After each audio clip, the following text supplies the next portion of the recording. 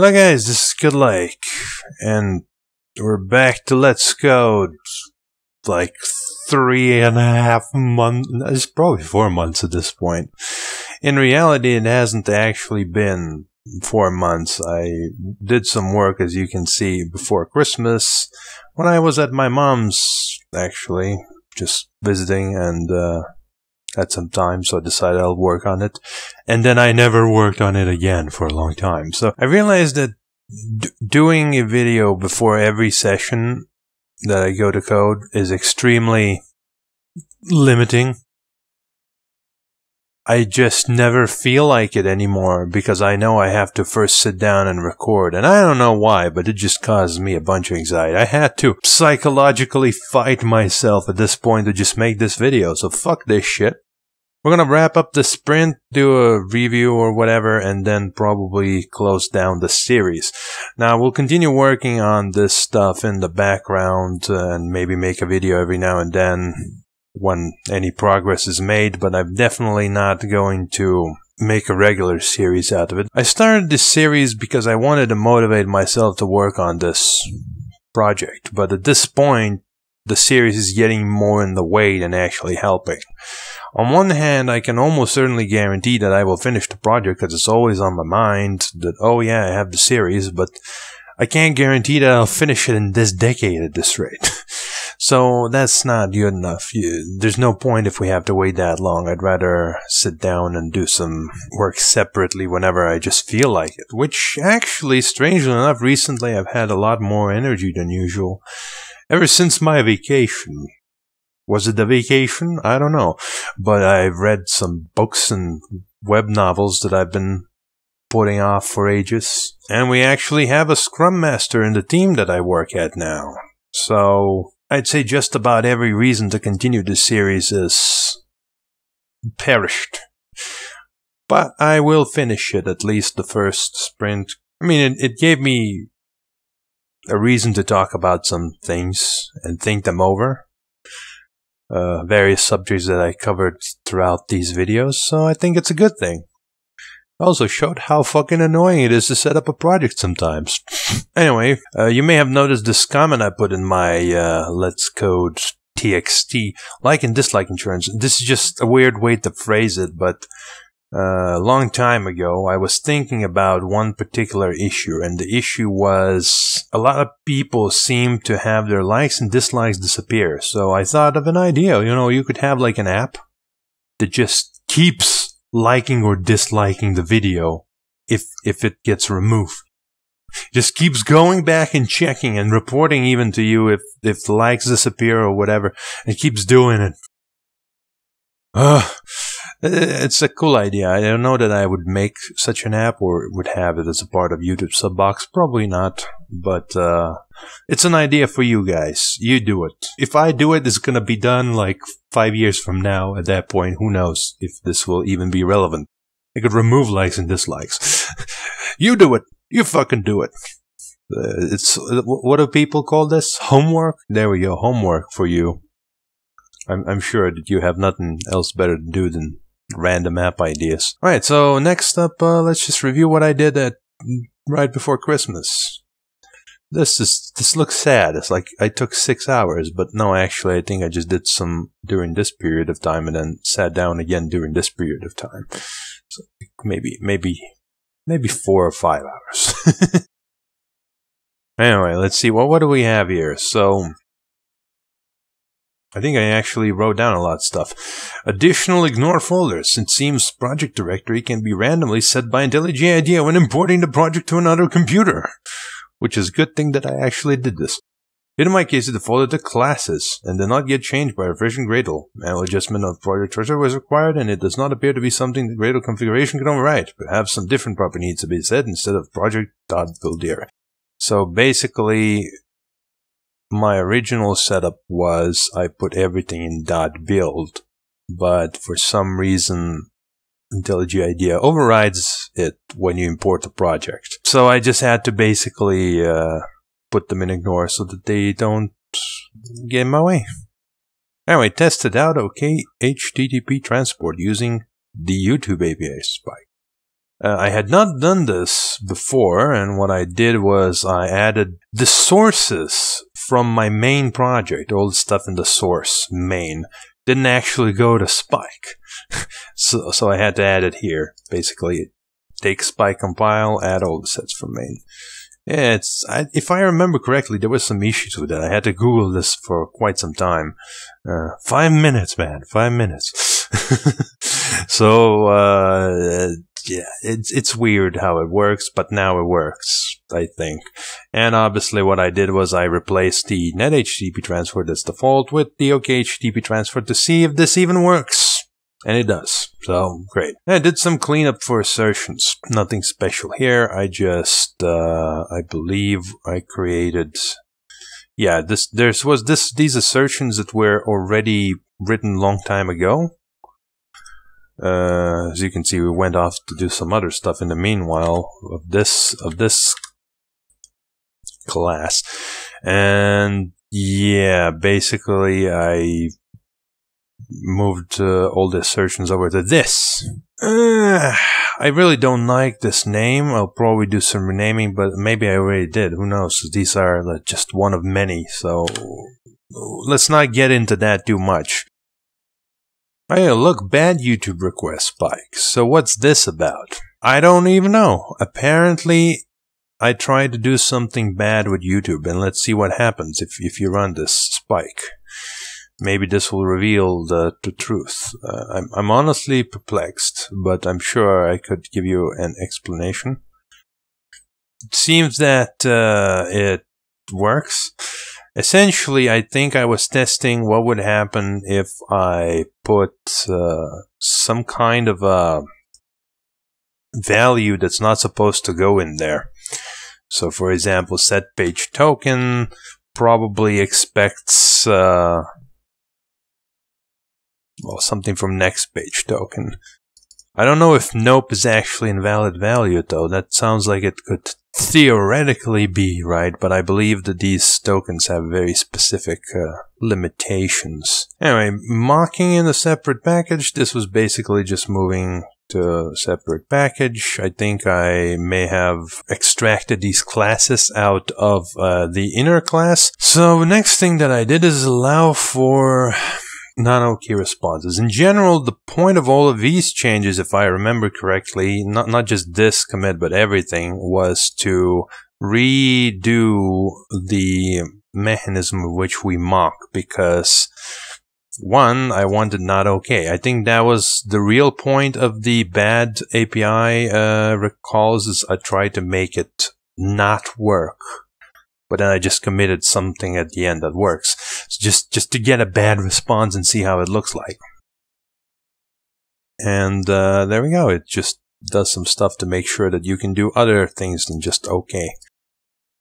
Generalizing HTTP mocking to use input stream. Oh, well, that's just obvious. Instead of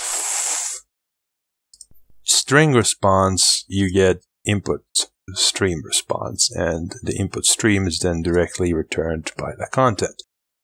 The reason for this is because I wanted to use files instead of just strings that I put in a test, and you will see what came out of that. This is a silly thing with test directories. Basically, things in test that are not test classes didn't get added to the resources. So I have this test config, which has its own, like, you know, stuff that I want to be completely separate from the tests. But these mock classes have to be next to the tests, because they're basically 100% related. You can reuse, let's say, the good like 13 JSON, which is, as you can see, a JSON of a response. A very kind of a snippet of a JSON response that you can actually get from the API. And yeah, the mock HTTP basically uses something to figure out which one to use, and I'll show you what it is. So these are not reusable. These will always be tied to a specific test, more or less, the way I see it. But these, because they are just, you know, something like this, you can just get them all the time, no problem. Right, so I needed them to be in resources as well, or somewhere I could reach them, and then finally that was the way to do it. Basically, filter out all the Java classes and add everything else. The next was the change that you saw there. Basically, instead of using what we previously used, which we can see here, what was removed was this weird string-like annoying crap that also required a lot of things.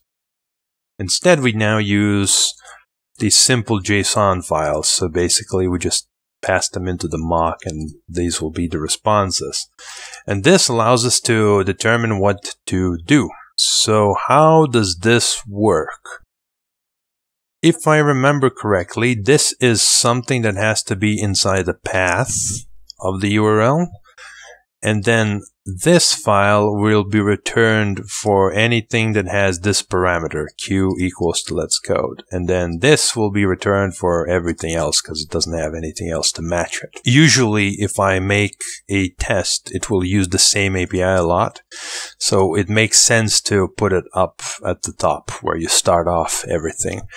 Whereas further down the line is what you'll get from that API, and the queries determine which response are you going to get. Does that make sense, right? You know, our test is what? It's valid search, so with bad queries. Then we have no search results, so we're going to call search without anything query, so we get the default response, and then we're going to call search with this, and then we have this query, and then we get this response. I think it makes sense to me.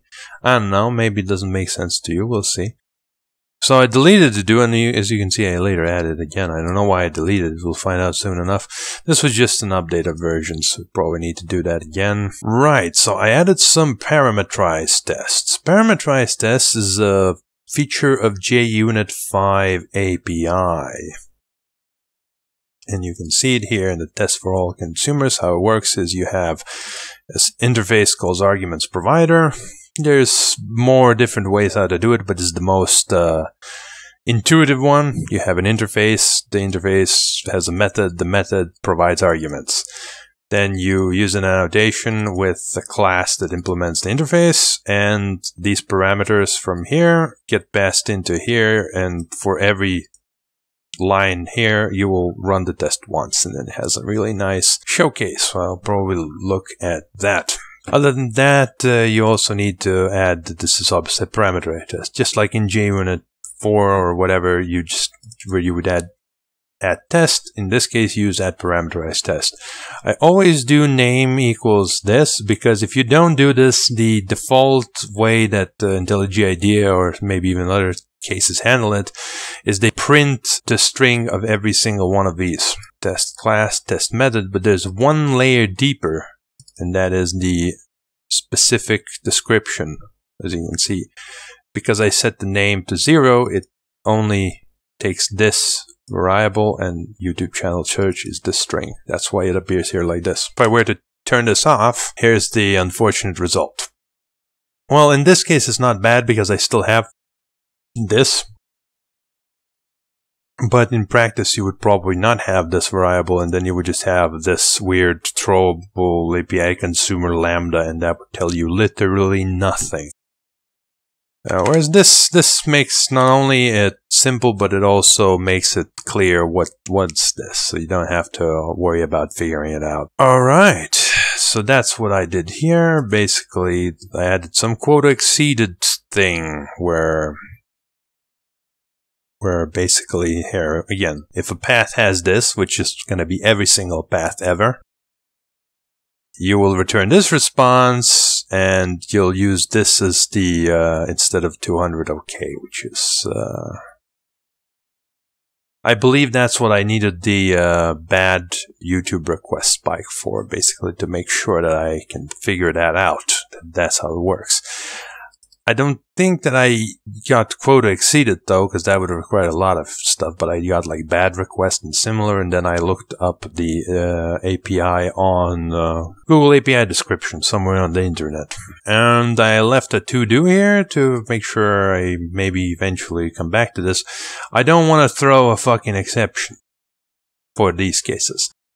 Oh, maybe I do, but maybe I want to throw a very specific exception so that I can very specific catch it or something like that. Quota is actually particularly a really bad one for this, because the way I imagine my application working toward the end is that I will provide a default API key, probably the same one that you can see in the spikes, but maybe a different one. And it will be somewhere in the configuration file, and if everyone just uses that API key, it will actually run out of quota, assuming that there's more than one person using the fucking thing, which, I don't know, maybe that'll never happen. But if it does happen, which is not impossible, I want the application to know about that. I want the application to warn the user, we can't use this key, you need to get a new key. Because if you don't get your own key, it's just not gonna work. Here I just moved some things around, I think packages, nothing special, and fixed method order.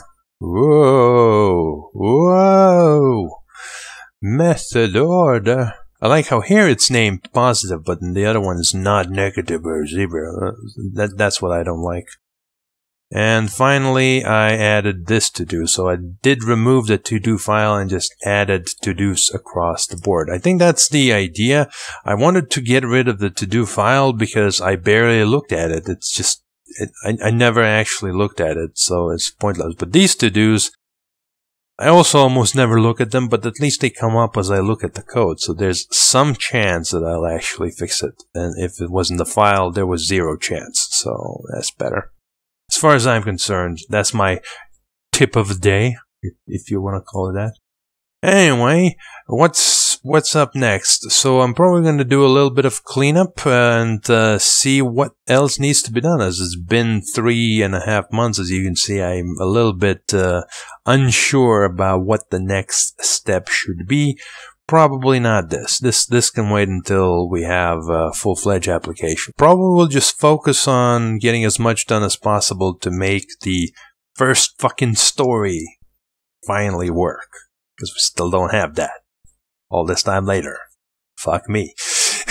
Anyway, thank you guys for watching, and I'll see you later.